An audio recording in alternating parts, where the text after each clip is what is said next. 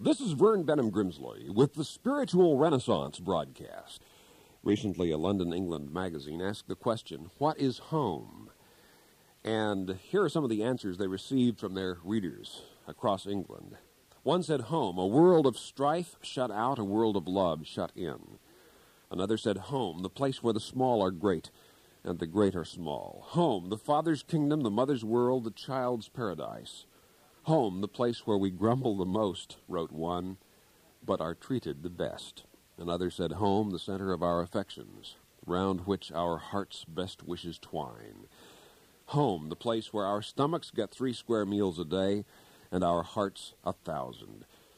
And finally, someone wrote, home is the only place on earth where the faults and failings of humanity are hidden under the sweet mantle of charity. The home at its best is humankind at its best. For this very world was created to be one family. You are loved. You are accepted. God is your Father. Human beings are your brothers and sisters. Jesus of Nazareth himself taught this lucidly, clearly. In the J.B. Phillips translation, Jesus says at one point, the scribes and the Pharisees teach the Mosaic law, so you must do what they tell them and follow their instructions, but you must not imitate their lives, he said, for they preach, but they do not practice. They pile up back-breaking burdens and lay them on other men's shoulders, yet they themselves will not lift a finger to shift them. Their whole lives are planned with an eye to effect. They increase the size of their phylacteries. Phylacteries were strips of parchment inscribed with texts from the law, worn on the arm and forehead. They increase the size of their phylacteries, Jesus said, and lengthen the tassels of their robes. They love seats of honor at dinners and front places in the synagogues. They love to be greeted with respect in public places and to have men call them rabbi. But Jesus said, don't ever be called rabbi. You have only one teacher, and all of you are brothers. Or as another translation renders it, ye are all brethren. And don't call any human being father, said Jesus. You have one Father, and he is in heaven. God is your Father. You are brothers and sisters in one great family of God. To feel at home in this world, to know you're here for a purpose, to know God has a plan for this planet and a purpose for your human life is the beginning of the most exhilarating, joyous adventure you can possibly imagine. If you will pray for God's will, and Jesus taught to pray, your kingdom come, your will be done. That God's plans, God's purposes be executed upon this earth, and you can be part of carrying that out. That aligns and synchronizes your mind, your will, your plans and purposes with the mind, the will, the plan, and the purposes which created this very universe of universes, this very star-spangled galaxy. The one who created all that is your Father and your friend, and you can come to know God, not merely know about God, but know God and have a sense of concourse, of daily interaction and abiding fellowship. And you can be at peace with God, knowing that God cares for you, that your eternal survival is assured, that you have nothing to worry about for all the rest of eternity because you're in the hands of the living God. The older I grow, said Thomas Carlyle, and now I stand upon the brink of eternity, the more comes back to me the sentence in the catechism which I learned when a child, and the fuller and deeper its meaning becomes. What is the chief end of man, it is written? To glorify God and enjoy him forever. God is enjoyable. God is a joy to know. God is a delight. If you learn to have concourse, interaction, fellowship with God, you will discover it is the source of the greatest possible delight you have ever known. God is the very essence of being and reality. This is not some figment of my imagination or of yours. This is real. God really does exist. God really does have a will for you. God really does love you. You can know that love of God if you will open yourself to it. You can't know the love of another person here on earth, another physical being, unless you open yourself, your heart, your soul, your mind to the love of that person. Similarly, you can't know the love of God. You can't experience it feelingly unless you will open yourself, have the faith, have the trust in this moment to dare to believe that the God who created all that is, the architect of time and space, could really love you and does really love you.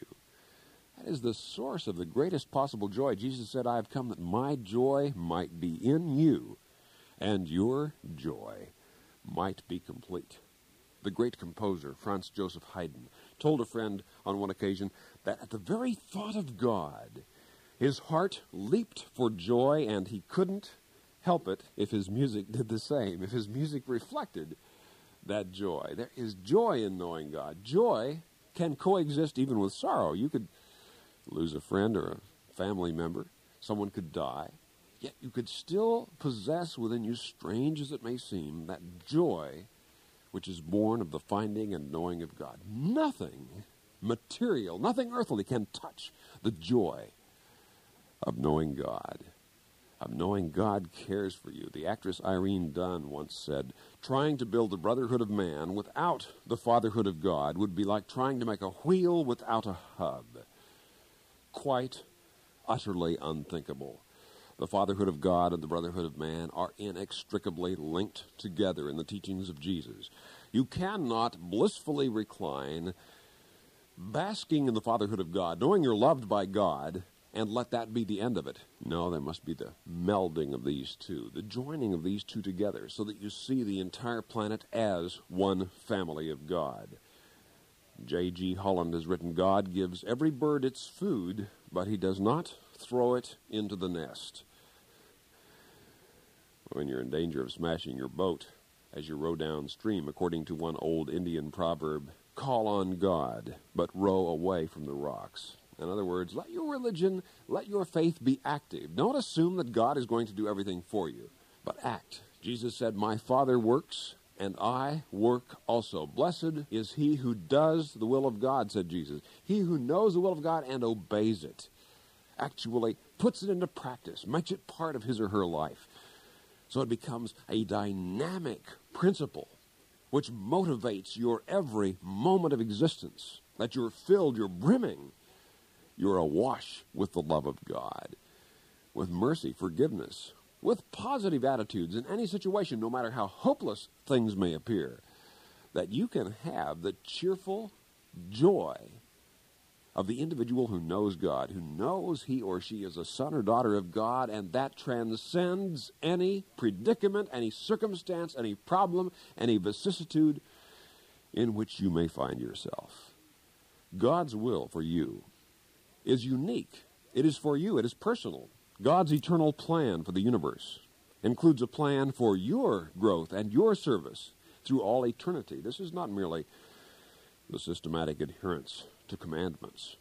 This is the starting point, but as we grow in our personal relationships with God, God's guidance becomes more and more personal to us. God has given each one of us a unique personality.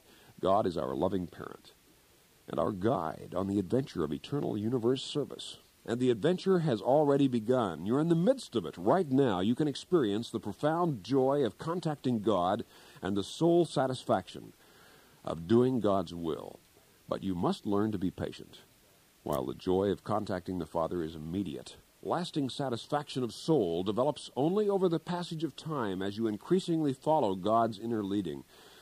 You come to recognize it. You have a jeweler's eye for detecting the real will of God in your prayer life, in your mental life. You come to know God's will through consistent prayer and worship. You can pray in any situation, driving along in a car, stopping at a stop sign, brushing your teeth, washing the dishes. You can have a constant dialogue with God. Remember that prayer is a two-way conversation. Share your inner life with God, your thoughts, your concerns, problems, questions, your hopes. Pray honestly. Pray the way you really feel. Pray with the confidence that God is your closest friend, and then listen while the Father illuminates, organizes, and shows you the significance of your mortal existence. And listen with your whole being, your body, your mind, your spirit, and your soul.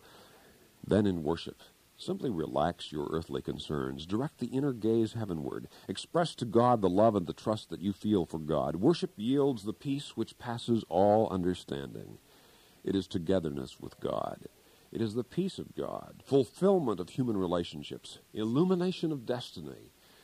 It is time striking step with the eternal march of the ages and the will of God. Be you perfect even as your Father in heaven is perfect, said Jesus. That was his supreme commandment. That sums it all up. Obeying this begins with your wholehearted desire to know the will of God for your life and proceed with your dynamic dedication to do God's will every moment you live. That is the beginning of a great adventure of human life. Living, truly living up to what you are, to your birthright as a son or daughter of God, loved, infinitely loved.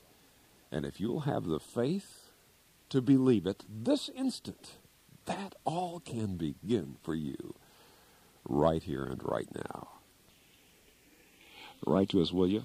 At the Spiritual Renaissance Institute, Box 3080, Oakhurst, California, 93644, USA. For those of you listening in other countries around the world over our international satellite and shortwave network, let me spell that mailing address. Box 3080, Oakhurst, Oakhurst, California, CALIFORNIA, 93644, USA. This is a non-sectarian, non-profit program proclaiming the dawning spiritual renaissance, the fatherhood of God and the brotherhood of man, the worldwide family of God. And so for now, this is Vern Grimsley saying, may God's will be done by you. Good day.